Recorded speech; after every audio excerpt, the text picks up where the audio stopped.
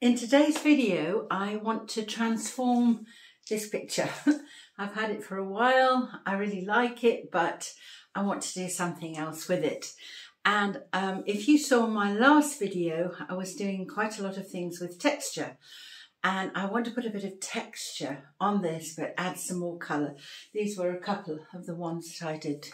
You can see just behind me, those were a couple that I did. Very modern, they were for a commission, but I want to do something now for myself and to share with you the process of doing some texture on this and changing it completely.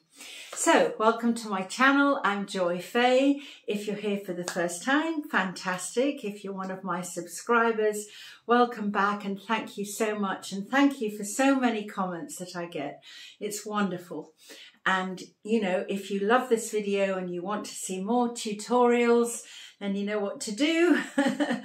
Like the video, subscribe and press the notification button. I'm really gathering momentum. My next goal is to have 5,000 subscribers. I'm nearly there. So hopefully you'll help me. And then the next one is 10,000. But let's get to 5,000 first. So without further ado, I'm going to take you through this process of changing this painting. Okay, let's get started. So I've got everything prepared. I've got my colours. I'm using a nice palette. I've got some phthalo blue, some light phthalo blue, and this is a lovely cadmium yellow. Here I've got some raw sienna, some Titan buff here, which is lovely, and I've also got this primary blue. I'm not sure whether I'll use that, maybe. And then I've got an array of tools. I've got my silicone brushes. Here I've got two spatulas, a small one and a big one, and I've got some brushes. I've also put some of the paints into these little containers so I can do different things with them. So the colours are here and these are the ones that I've used. So, oh, and I've got my spray bottle. I've also got some baby wipes, which I tend to use because they're great for blending and getting different effects. So I'll show you as we go. So I hope you can see this. What I'm going to do is do some different textures. It's quite a big canvas. In inches it's 23 by 31 and in centimetres it's 60 by 80. So I want to do some collage. Now, I'm not really worried about the colour on the collage at the moment. I'm just looking for texture. So I hope you can see this. I've put already some pieces of paper down and I'm doing different paper. This paper is, this is actually napkin and I used it to get rid of some paint and it's a really nice texture. So I've got some napkin. This is just packing paper. And again, it's nice texture. And this one is just really nice tissue paper. So, and I'm going to put a piece down here. But in this area, in part of this area, I'm going to use some moulding paste. This is actually universal paste, you know, for filling holes in the wall. So I'm going to put some of that here. And then I might add some more collage, but you know, as I say, I want to make it really different and experiment with these different textures and let's see what happens. So I'm going to start by actually doing some of the paste because that takes the longest time to dry. I've got my tools. I've got a spatula. I've got my trowel. I don't think I'll use that, but I've got it around. I've got my spreader here, so if I need that. But I want to make this really kind of a different, obviously it's going to be different from that. And then I've got a silicone brush, and so I'm going to have like a play around and see how I feel about this texture here. So I'm just going to take some and spread it. I don't want it too thick. I want it to dry quite quickly, which it will do. I just kind of want to add some really nice, you know, undercoat for an interesting texture. So, you know, it's such a nice thing to do something different, experiment. You know, I've been painting for such a long time and I do a lot of painting, but, you know, occasionally it's really nice to go, okay, I'm going to do something that's, you know, out of the ordinary for me. And, you know, I really suggest you do something similar. You know, when you've been painting, or maybe you've just started painting, which is different. But if you've been painting for a while and you think, oh, you know what, I want to change it up a bit.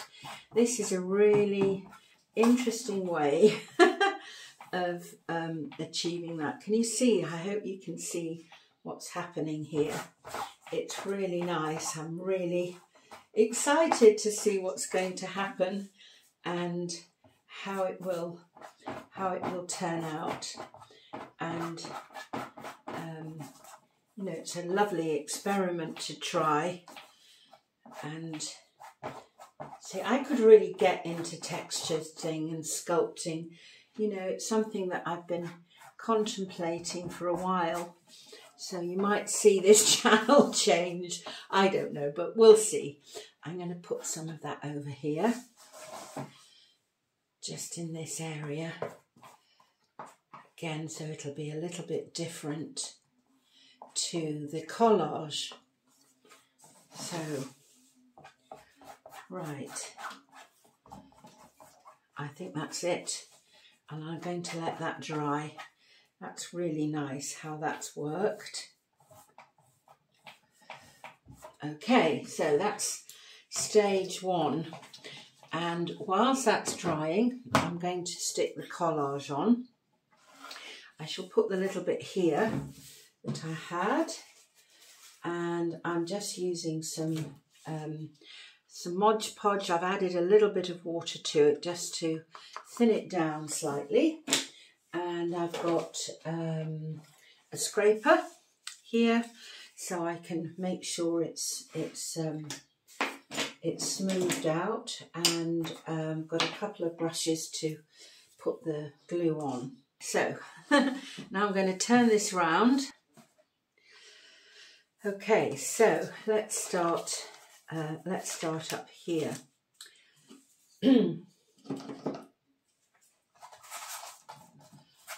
So it's, you know, really a simple thing to do, and you know, you can draw out your design.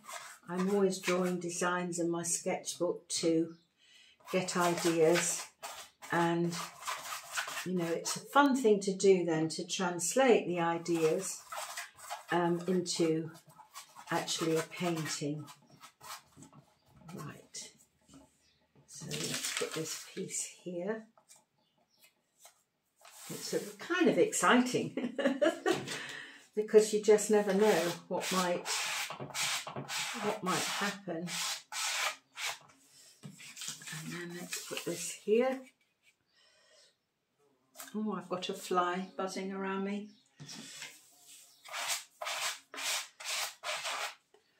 I need a little bit under here. So this will be painted over, but we'll still get the texture of it. Let's put a bit more here.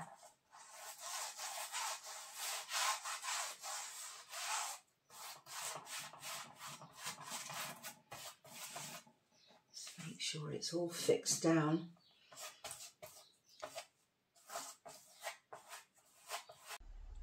So I'm just speeding this up slightly because you can see, you know, basically what I'm doing, and just gluing this collage down, and then I'm going to put it up on the easel so you'll be able to see the whole thing. It's just, the canvas is so big, can't get it all on the camera, I'm afraid.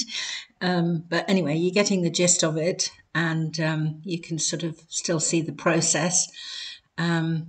And, I love transforming paintings. If I've had paintings around for a while and, I'm not going to use them for an exhibition, or I don't want them up in the house, it's lovely to, take them to a new level and a new stage and see what happens.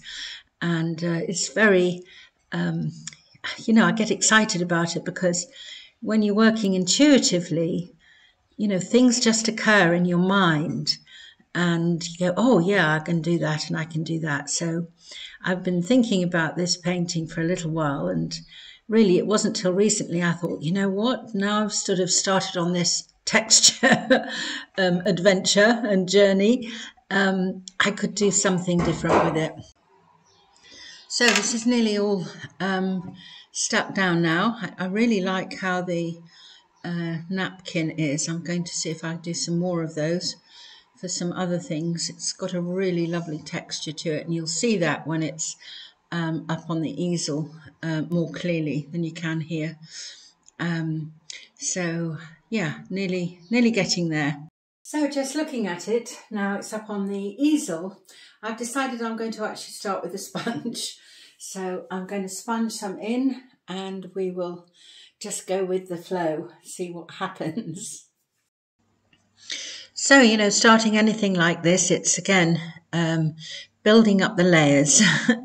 And there are quite a few layers that are going to happen on this painting. And I've obviously speeded it up because, it took me a couple of days. So I'm adding some nice neutral colours and then some yellow. I've got that lovely buff, titanium buff colour, and mixing a little bit of the raw sienna with it. And then the yellow I've mixed with it as well. So I'm mixing all the colours really together to bring some harmony into the painting, which is important when you're doing any piece, that you want the colours to harmonise together so you get a really nice continuity in the picture. So I'm introducing some blue. I'm still using the sponge because it covers so quickly, and you can get some really nice effects with it. And I don't want each layer to be too thick. I want some of it to be quite translucent and to be able to see the layers underneath. And if you're putting on very thick paint, that's quite tricky. So I've moved forward a little bit because, it obviously takes time for each layer. And using a spray bottle just to spread the paint again a little bit more thinly.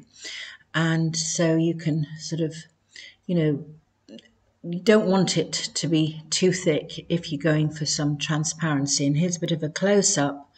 You can see a bit of the texture there. And it's very different. The textures from the napkin to the paper to the moulding paste, really very distinctive differences in the texture, which is what I wanted.